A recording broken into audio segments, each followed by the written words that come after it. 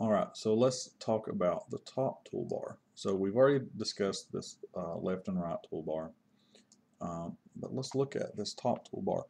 So one of the things that you'll notice, we have a menu up at the very, very top, and this menu is a little bit different than any other software that you've used before, whereas the majority of softwares start with File and Edit on this left-hand side, but you'll find that File and Edit are uh, further over in your menu because this menu is in alphabetical order. So just keep that in mind whenever you're using ZBrush.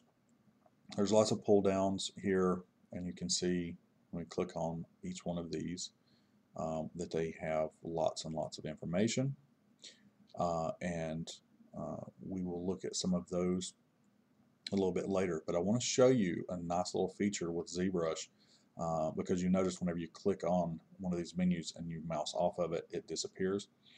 So one of the nice features about ZBrush is you can tear off all of these menus and kind of float them into different palettes here. So if you, on the very far left hand side, you'll see a little double arrow. If I click that, you'll see that I have a new palette opens up, and this one says has brushes in it. If we come over to this little circle with an arrow, you'll see our cursor changes to a quad, looks like quad arrows. If you left click and drag over into your canvas area and let go, you can see that that menu has disappeared. So it's not gone for good. We can grab that at any time we want to. That was our brush palette. So if I click on brush here, you'll see here's that little icon again. If I grab that and drag it over to this little palette and let go, it will now populate that little side palette with that set of brushes. So I can do this with any. So if I go to, let's get preferences, click and drag. So now all my preferences are over here to the side, and I can work on these. Now I can continue to just drag and drop brush or any of these menus, and we can stack them. But the issue you run into is just having everything on the screen is very, very confusing. Something else that you might run into is you might have, especially over on this right hand side with your tool palette, um, is you might come to a situation where you know your tools are out here, but you can't see them. Okay, the first thing you want to do is mouse over the negative area here in this palette, left click and drag down, and do that a couple of times. And if nothing shows up, then that palette's empty. But if you click and drag, you'll see that these kind of slide back into view. And also you see the little double arrows here. If we double click those, we can close out to get more screen real estate here. So again, it depends on how you like to work. I rarely use this left-hand menu, this left-hand palette, just because I like more screen space, and I've become kind of accustomed to having all of my stuff on the left-hand side. And you also have this feature at the bottom as well. So I'm going to show you later on how to create custom palettes. And so when you start up, you'll have like all the key features you use all the time around your palette, so you don't have to go digging for them, or around your around your palette. Okay, so back up here to the top. Again, you can open all of these. You can tear these off, put them on the side. And I'm not going to go over all of these different features because they're just too much for beginners, and it's overwhelming. But the things you do need to know, again, homepage. If I click that, it pulls up that homepage. If I click Lightbox, this gives me a bunch of standard objects that we can work on. Live Boolean, we're going to talk about that later. It's very powerful, and we're going to do a lot with that this semester. Next up, we have Edit. Remember, if we click Edit, right as of right now, we turn this off, this will become a flat object. So I'm going to click that, and it's currently in 3D. Do you want to switch to 2.5D?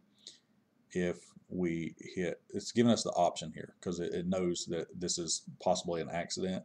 So if we hit switch, do not switch, or always switch, if I hit always switch, that's going to turn this menu off so that if we do this accidentally again, it's just going to automatically kick it into 2.5D. So I'm going to hit switch, and so now you'll see again we can pull and do that same thing we had before. Let's go ahead and hit Control N so it clears the space. Click and drag, and then hit Edit, and now it's 3D again.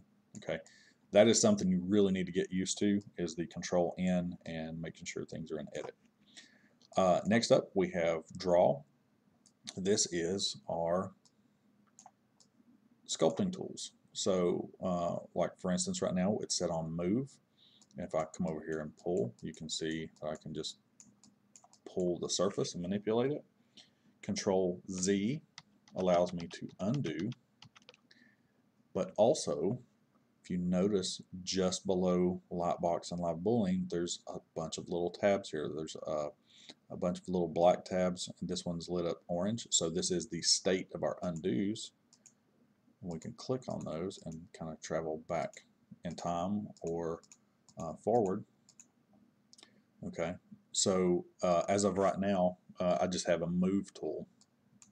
So let's change this because I know everyone wants to get into this. So click brush, and I'm going to clay buildup. So C, and then we're going to find clay.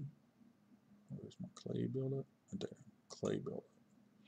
And so now you'll see brush is clay buildup, stroke is current freehand, and then our alpha is a square. So now if we come over to our object and click and drag, you can see that we can start to sculpt on our object. Okay, so we'll get into the sculpting a little bit later. I just want to show you that as that tool. Next tool over is Move. So if I click Move, we have a little gizmo that pops up. And even though we have Move, Scale, and Rotate, all you have to do is click on one of these and this gizmo pops up, and the gizmo by itself allows us to do all of those functions. So Move, ooh, okay, so the reason that is happening is because we have our symmetry turned on. We'll talk about symmetry a little bit later, but for now, just be aware that if you hit the X key, it will turn symmetry on and off. And so now, with the symmetry turned off, you see it doesn't do that crazy distortion. So if I click on any of these little arrows, so this is my X, Y, and Z, so when we have more objects in the scene, you will see what I'm talking about. But this allows you to move this object in space. Then we have these little circles around the object. So if I click on this circle and it highlights, left click, lets me rotate the object. So this is not to be confused with clicking to the outside. This clicking to the outside and rotating is rotating the camera around the object. This feature is rotating the object in the three-dimensional world. Okay, so we're rotating across the Z. This is rotating around the X. This is rotating around the Y.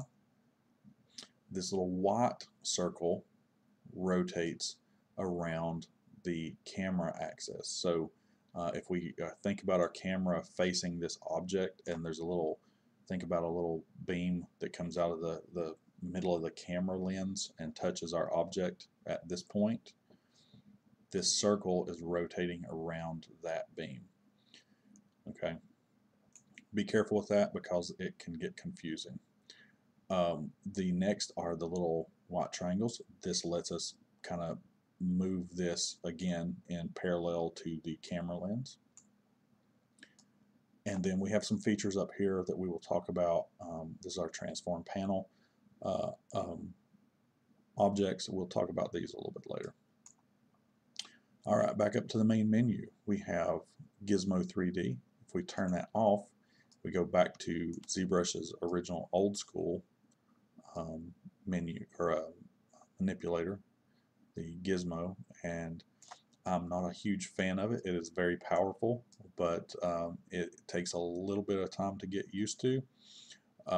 When I say a little bit of time, I mean a lot of time to get used to, especially if you come from any other 3D software. So I pretty much stay in the new 3D Gizmo. Next over is Sculptris Pro. We will talk about that a little bit later. This comes in very handy when you're sculpting. Let's go back. Let's click on Draw. So this will activate some of these other options here. We'll talk about Sculptris Pro a little bit later, but just be aware this is an option for sculpting. Next up, we have some features for our tools here. Let's skip over here to the right-hand side for just a second. So we have our draw size, which allows us to control our brush, and then we have our focal shift, which allows us to control the fuzziness of this shape. So I can draw here, I can turn my fuzziness up, I can turn my draw size up, I can turn my draw size down, I can turn my focal shift down to where it's hard. So now you can see that it's like hard rectangle. If I turn the fuzziness up, you can see that we get different feels to our brush.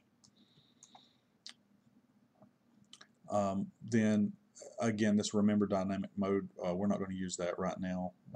We'll talk about some of that stuff a little bit later.